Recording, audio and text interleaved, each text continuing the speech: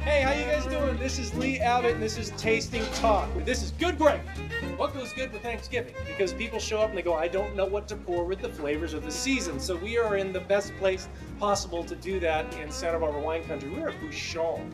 Devin Ogden, my gorgeous female co-host, welcome.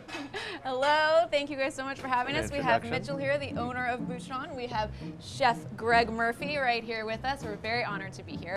Oh, now is that not the sound of a party? Key word, huh? I mean, we think of champagne always as just New Year's Eve, but really the kickoff for the holiday season is Thanksgiving, and I think with butternut squash soup we're about to enjoy and a little bit of bubbly, you couldn't do any better.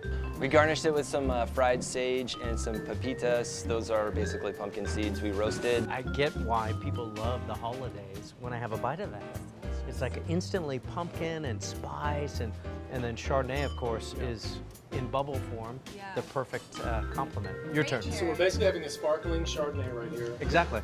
That's how I would start. Yeah. It's pretty straightforward. Kale dressed with the pomegranate vinaigrette. To me, this screams Riesling. Riesling. You know, I love Chardonnay, I love Sauvignon Blanc. Right. So when we kind of get out of that zone and into something like in the Riesling, you have all these other aromatics available to you. Yeah. Okay, so there's that nose that comes out like a Riesling. It's got a little bit of spritz to it, which I think is really good for cleansing. Once you have a bite of the greens. And oh, wow. Isn't that that yummy? is good. That is really good. Devin, what do you think? It's almost creamy. It's not too sweet. Yep. I do really love it with the greens. I would agree with the creamy. Yeah. What do we have? So this other white wine we this. just poured, no, you didn't miss it. Okay, You're right on track. I'm here. So this is a Gruner Veltliner. The grape itself is intended to provide these spice flavors, these non-Chardonnay, Sauvignon Blanc flavors, so that you can just appreciate the grape for itself and not worry about oak and other things. And to me, the flavor profile is absolutely perfect for Thanksgiving. Great. And if you had to pick a date when you'd like pull up the drawbridge and now we can release the Gruner, it would be Thanksgiving. Wow. Oh yeah, absolutely. Okay, so this is the big tip right here. The big tip is Gruner Veltliner for Thanksgiving. And whoa, right on cue, there's Tony. Yeah. So Chef, what's going on right here? So, duck breast. See the stuffing on the backside. What would you start us off with this? Before I have a bite of the duck, which one should I have?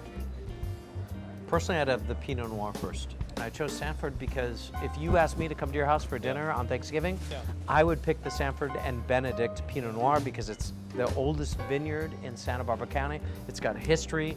It might not be puritanical, you know, Turkey and East Coast, but it works for me. Ooh, nose on that. Right? Yeah. Wow. Old school. Oof. You know, people who say, I love Pinot and I want it to be Burgundian. I want to taste like I ordered a Burgundy from France. Yeah. Oh, but this is it. This is it. If you think of Thanksgiving, you think of cranberry, you think of sage, and you think of all those things, this has got to leap on your nose as much as that. It's got to get there. This is not subtle. This is very delicious. Oh, look at that. Oh, that's what I've been excited about. So this is a date cake. Again, this time of year, I talked about the dried fruit. You have dates that are just coming in that are just finished curing at this time of year. And we present this one with a blood orange caramel. And typically you see more caramels in desserts this time of year, more caramelization, deeper, darker flavors. What are we drinking with that? Yes. Well, that's what's so interesting about this type of meal. If you really follow the spice and kind of autumnal flavors of the holidays. Even apple pie and pumpkin pie. Apple pie and pumpkin pie, or pumpkin pie. ice cream, and whatever it may be. To me, Grenache is the perfect bridge wine. It's kind of right in the middle, goes with a lot of different food. And if you finish up with a dessert that's not overly sweet, like this beautiful Marcona date cake, you love the fact that you have a little bit of red wine left. Yeah. And I can have that dessert. Totally. It's easy. You know, I'm gonna share because I like you guys, but Wow. if I didn't like you, Usually you don't. I mean, that's amazing. All right, Grenache, Here we go. bridge wine, Grenache bridge wine. holidays. This is great. Cheers, everybody. Chef. Happy Thanksgiving. What a great Happy call. Thanksgiving. I know. Wow, you're the first one to say that. I love it. That's great. Cheers. Happy Thanksgiving, everybody. Happy Thanksgiving. Cheers.